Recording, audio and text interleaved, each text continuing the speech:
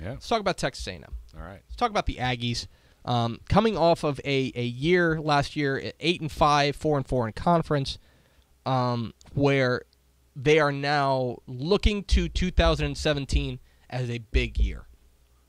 I think it's a big year for Kevin Sumlin.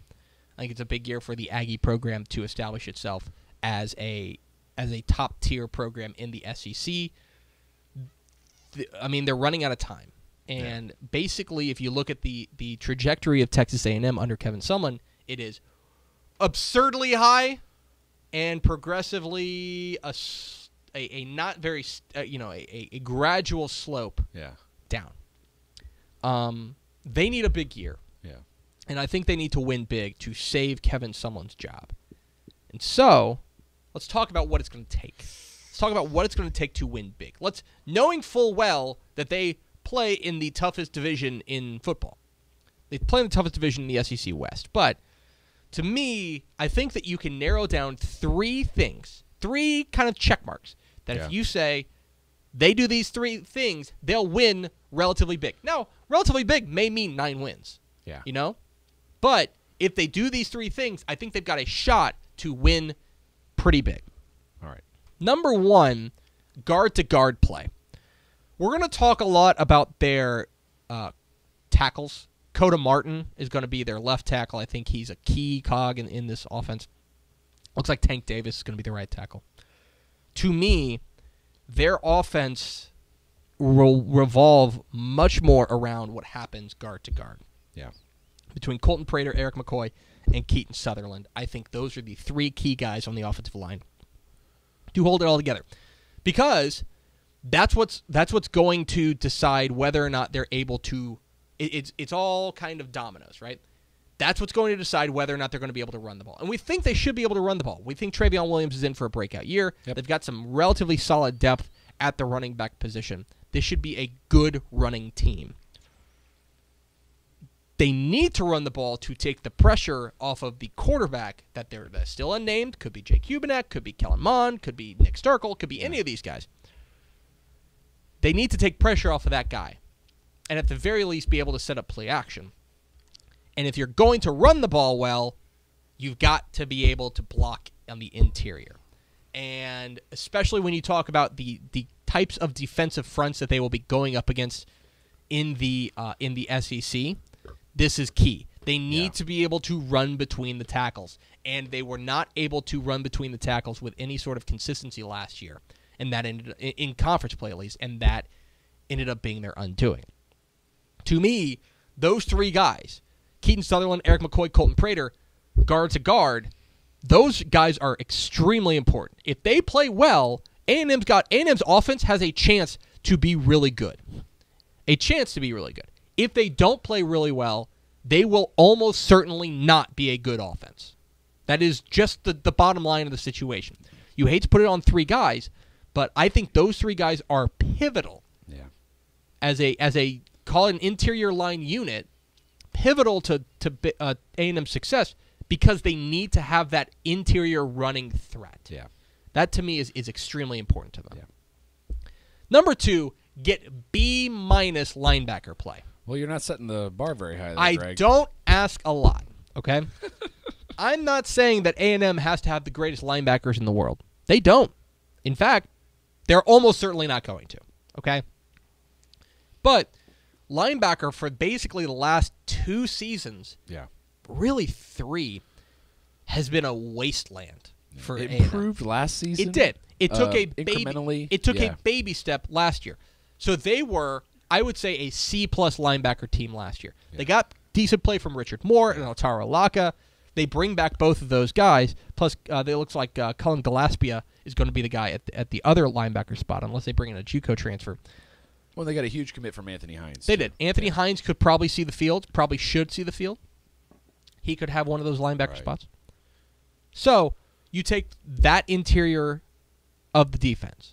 You take the linebacker play, and all you need is B-. You don't need A+.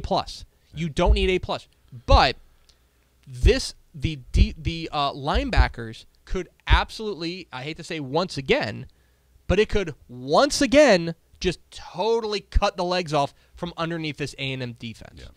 They need to get better play from their linebacker play. Again, it doesn't have to be great.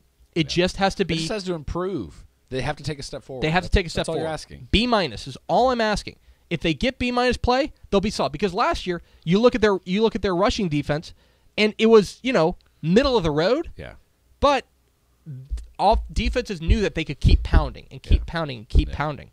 If they kept pounding, they were going to get past it. So they need to get B- defensive line play, linebacker play, especially because the defensive line is probably going to, I think we have to assume, going to take at least a mild step back with the losses of Deshaun Hall. You can't assume that whoever's replacing them in any situation, I don't care who walks in, is just going to do the same job. With Deshaun Hall and Myles Garrett gone, they need to get that kind of defense, that linebacker play in the middle to solidify that line. That's number 2. And number 3, they need to find a secondary threat. So let's talk about what's a very odd situation that we're not used to at A&M. Yeah. Which is that all of a sudden there's a bit of a run on wide receivers. Yeah. Like it has always been just an embarrassment of riches, right? Like they've always had like unquestionably the best receivers in the state. Like it's been nuts. It has. But now it's kind of abandoned ship. Yeah. Josh Reynolds is gone. Ricky Seals-Jones is gone. Speedy Noyle is gone. Yep. Okay, well, that's 3 of your top 4 receivers. We know Christian Kirk is going to be their number 1 guy. He's awesome. And he's great. Yep. Christian Kirk is great. Yep.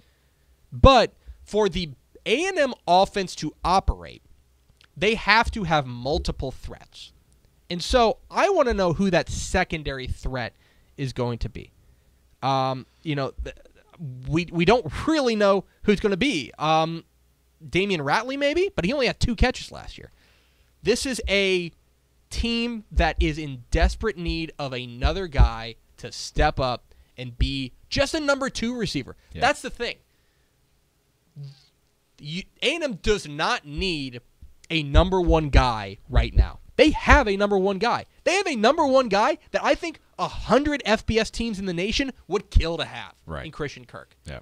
They have a number 1 guy. Probably more than that. But they need a 2 and a 3. Yeah. And they need... I think one of the things that made Ricky Seals-Jones and Josh Reynolds especially they were safety blankets. Yeah. You know what I mean? Yeah. They were guys that release valves. It's breaking down. Let's just find Josh Reynolds. Yeah. Christian Kirk is not that kind of guy. Christian Kirk is a burner. He creates things. He's a creator. He's a big play machine. You need, I hate to say boring receivers, but you need a boring receiver. Right. You need a guy who can just be like, all right, I'm going to get you 8 yards. Right. You know what I mean? I'm going to jump over everyone and get you 8 yards. Yeah. Right. That's what you need. So who is going to be that secondary threat? If those 3 things happen for A&M, guard-to-guard play, B- linebacker play, and a couple of secondary threats emerging, A&M's going to be fine. Yeah. But if they don't, it could really cut the legs out from underneath this offense or underneath this team. We could be talking about a new coach in 2018. Yeah. I mean, and it goes without saying, the quarterback position is probably the most pivotal. Sure. But these units need to come up to sort of ease the pressure in that situation and make it the best scenario possible. You're exactly right. They have to, we know it's not breaking news that whoever the quarterback at A&M is going to be an important piece. Right. This is bigger picture. These are more than just one guy. This is a kind of unit look at it. And so those are, to me, the 3 key things for Texas A&M in 2017.